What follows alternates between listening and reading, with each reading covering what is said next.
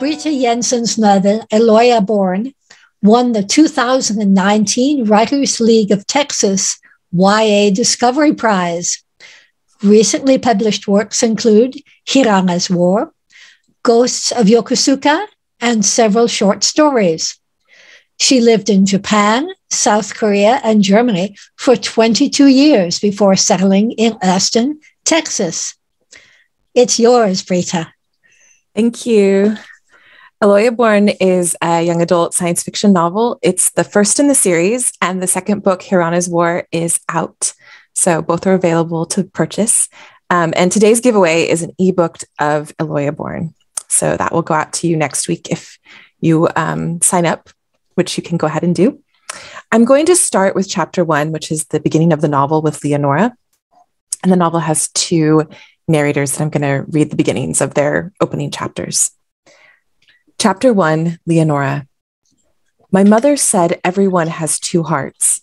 At one point in our lives, we'll wish one would stop beating so the other can live more peaceably. I didn't understand what she meant then. Now it's too late to ask her.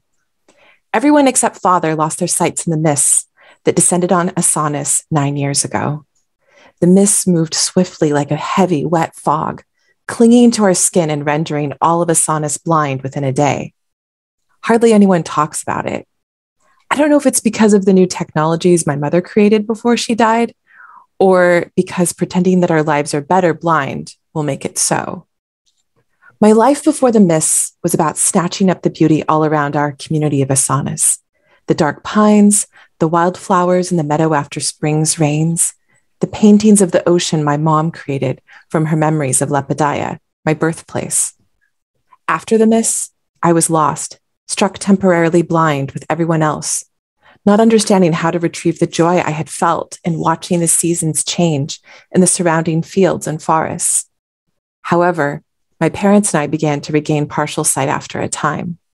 For a while, I could only perceive shapes and shadows, sometimes glares of light. Then the slivers of time passing in the landscape became clear again, and I was left with permanently poor peripheral vision and night blindness.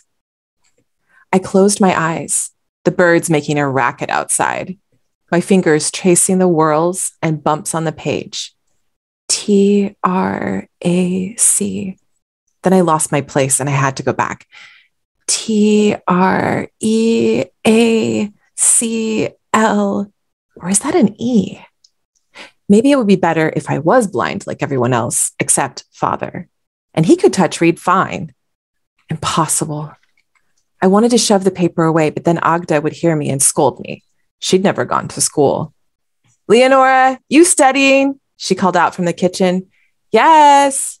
I can't hear you touch reading, she cackled. She knew how terrible I was at it. Before the miss, reading had been the one thing I was best at. Now my poor scores made me the ridicule of the entire school. I refocused myself, closing my eyes, trying to feel the patterns, to memorize each letter, commit it to memory.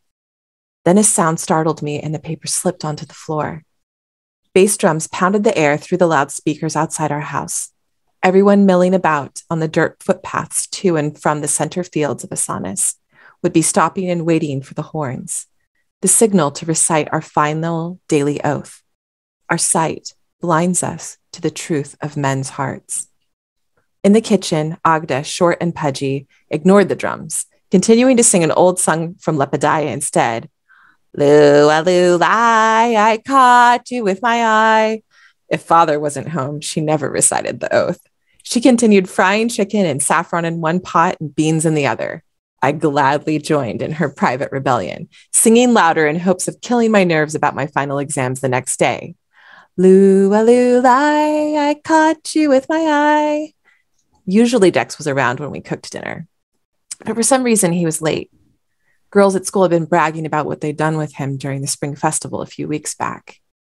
I figured that since Nati and Eiley were always lying about our classmates, including me, it would make sense that they embellished their adventures with Dex. I didn't know how to bring it up with him, and maybe that was what was making me nervous, not my exams. Chapter 2, Dex. If I admit I love her, I will lose her. The one honorable act of my 17-year-old life, I was convinced, was waiting to happen. Too much of my life in Asanas was lived waiting for a future where most of my choices had been altered by the miss. When you're born seeing and your vision is taken away, you think of everything in terms of what you remember you used to see. Leonora used to be pale with red splotches on her arms and neck that her father couldn't get rid of. I used to be a darker brown than my older brother, Niku. The little ones are so lucky being born blind. They have no idea what they're missing. They can't ache for what they don't know. But I still remember. Leonora is the only one I can talk to about the old wildflowers.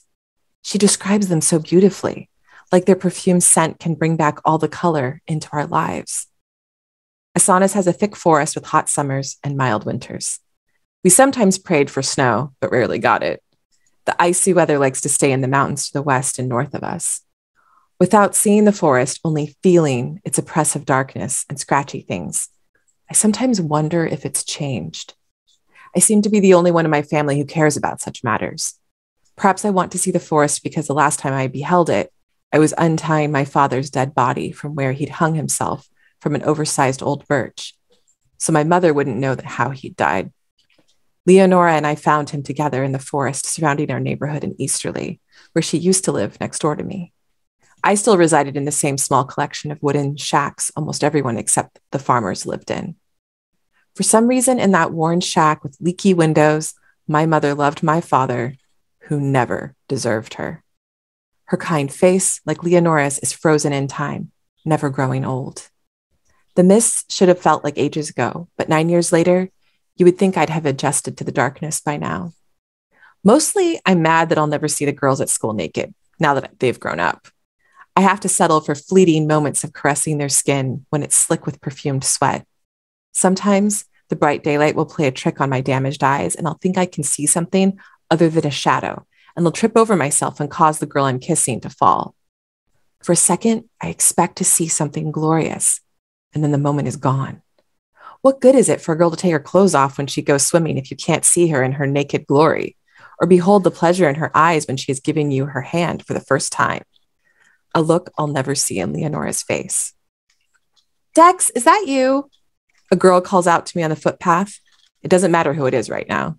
I pick up the pace, making certain the identify button is off on my navy belt. I hate my inability to control this part of myself. The fact I can't tell Leonora, who I used to spill my guts to about everything, haunts me everywhere I go.